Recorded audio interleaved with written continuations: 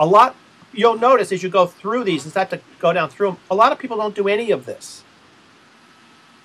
But how easy it is to get found in YouTube in search. If you put in here veterans issues and you started putting some good paragraphs and then you started talking about, you know, the problems you've done and that kind of thing, you bring people in like, I'm not exactly sure what you'd search on, and people would separate veterans from general stomach pain.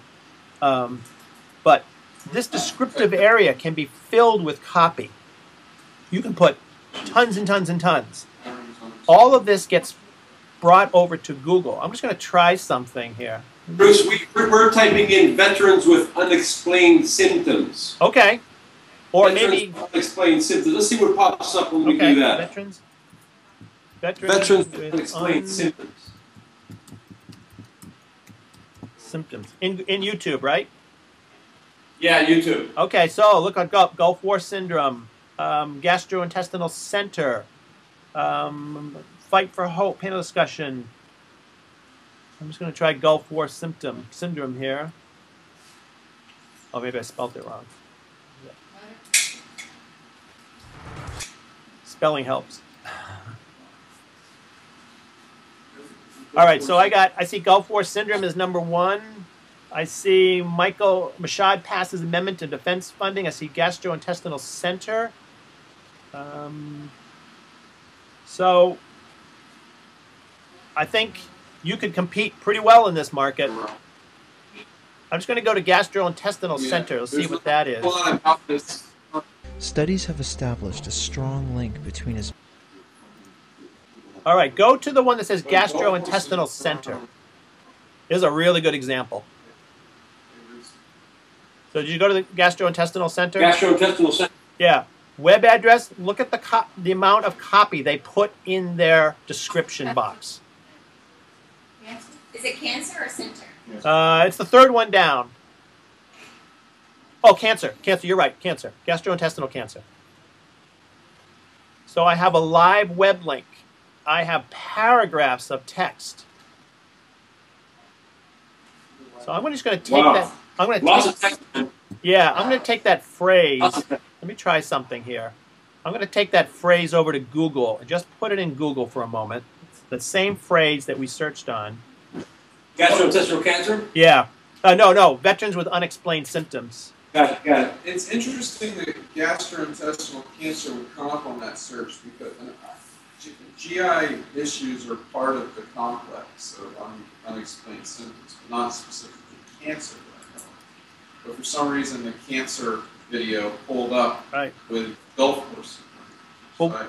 What would cause that? Well, one of the things you're going to have to figure out, and this is sort of the messiness and the Wild Westness of the web, is things get linked together in all different ways. And it's a machine that's trying to figure out what it is you want.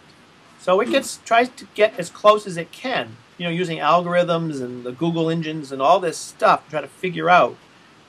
The same thing happens with people. People start to search in through many different directions. They don't really know, I have a pain in my stomach, what that means. So these two things play into each other. And what I usually say to people is on blogs, which is a great place to sort of have because it's so flexible and you can add things and change things so quickly, is go wide with your topic. Don't be narrowly focused on your topic, but branch out from it, at least with blog posts. It's a process of discovery. You're trying to figure out, just like this, for you who know, this might not have anything to do with it. To me who doesn't know, this is part of my path of getting to you. So you have to sort of be in a lot of different paths. You have to be in a lot of places. And you kind of figure out and you write about different topics.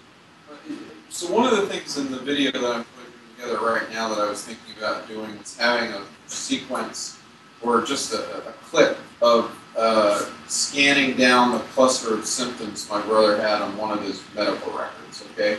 So now if I then put that list into that'd pull it up. That's right. Yeah, and put that list in the description box, because remember, it's the words that Google looks for. Google is transcribing all videos now, and you'll see the little CC closed caption thing. If it can figure it out, it does it automatically. Every video that's loaded up is transcribed, and they use like Dragon Speak. Any of you familiar with Dragon Speak? The voice recognition technology is applied to all video now. So Google is using the words in the video that, you know, to try to help people get to the video.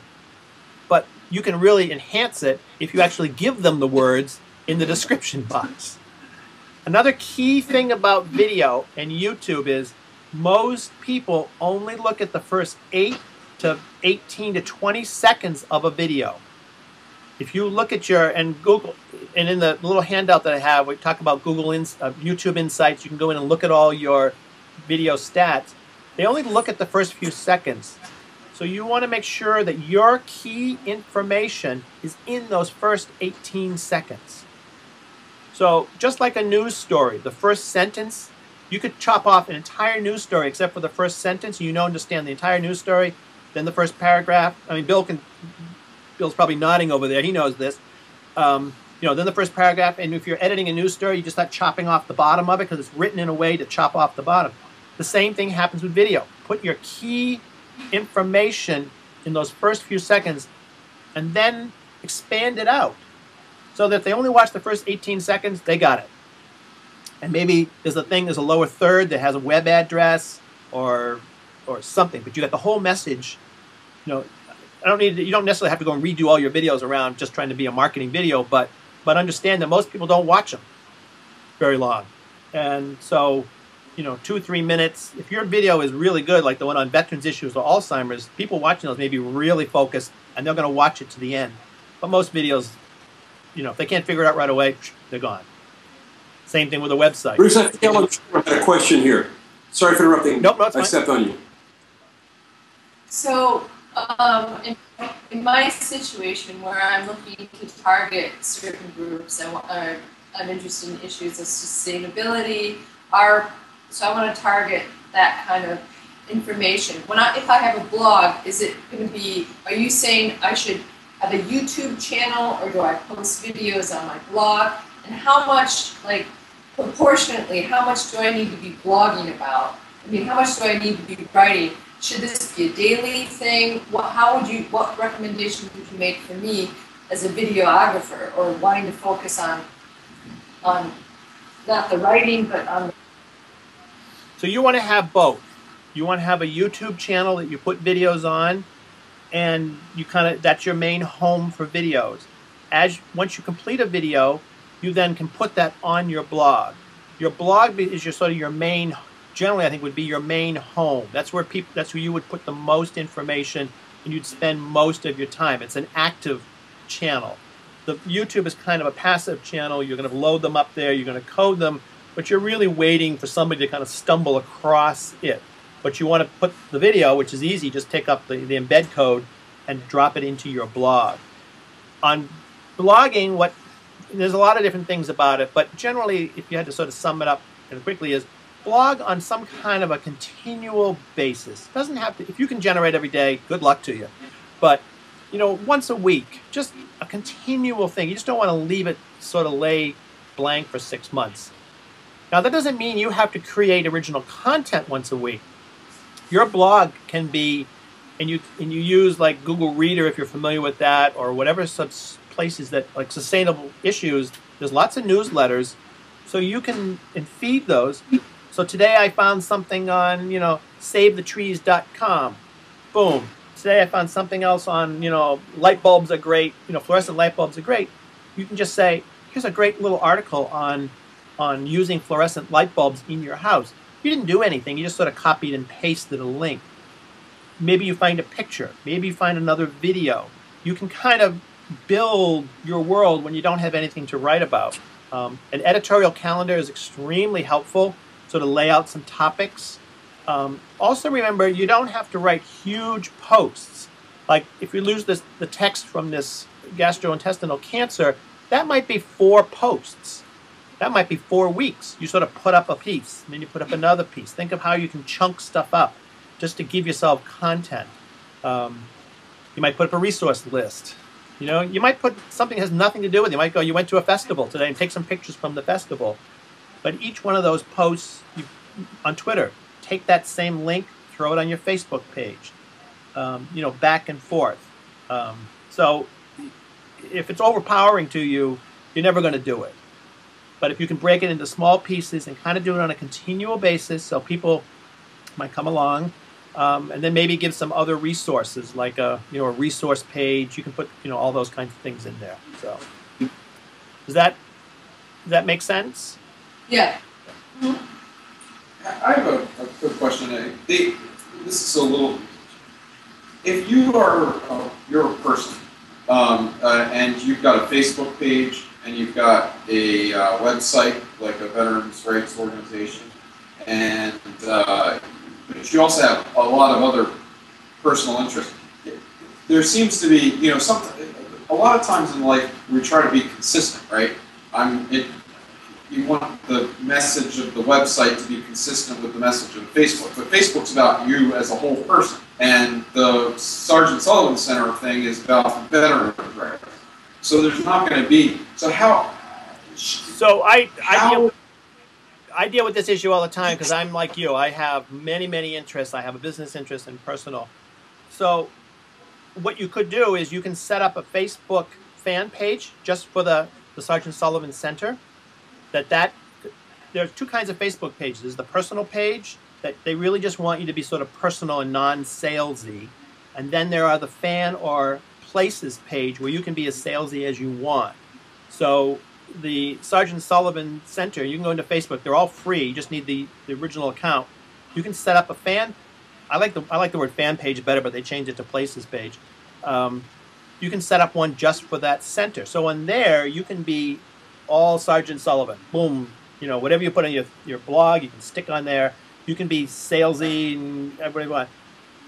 The way I treat my Facebook page is I cross somewhat between professional and friends, and I will sort of hint at the professional stuff without being by my stuff. I just went to a conference. I do it sort of from the third person. I kind of talk about things that I do. I just came back from a client. I'm going to a client meeting today because a lot of my clients are in my Facebook page. There's a real mixing. All these things are mixed together. Yeah, that I think that's what I need. I needed to figure out. Basically, to create a separate Facebook page to deal with. I can pull people from the friends list and say, hey, become a fan of this. But then I start putting that stuff, the Sullivan Center stuff on that fan page. And when something funny happens or whatever, and I want to share, I can keep that on the personal. Right. I went to a conference, a veterans conference on issues, and I had a fabulous time, and I did something, and that kind of thing. You'll be on the personal page, but then you may go into much more detail on the Sergeant Sullivan page, which is just really focused on the center and trying to. I find it's really hard to get people to come to those fan pages.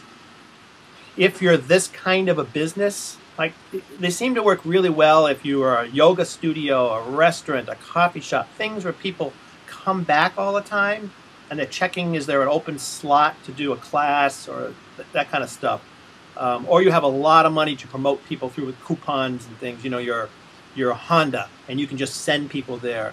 But for a lot of this stuff, I find it very hard to get anybody to care about my graphic design business on Facebook. I have 25 people. They just don't. It takes me months to get anybody to do anything.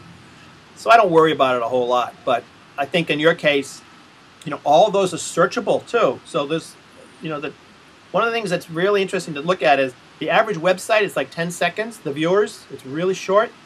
Average Facebook is about an hour a day. For everybody, half of all Facebook users go into Facebook every single day, and their time is around an hour. So, you're in a community of people. Your issues are probably way more important than what I'm doing in graphic design or video. You're trying to help veterans, so you have much more focus. But people are using the search stuff a lot on Facebook. They're spending a lot of time there. So for you, it probably might be you just have to experiment and see what happens. And if you can grab people and pull them in.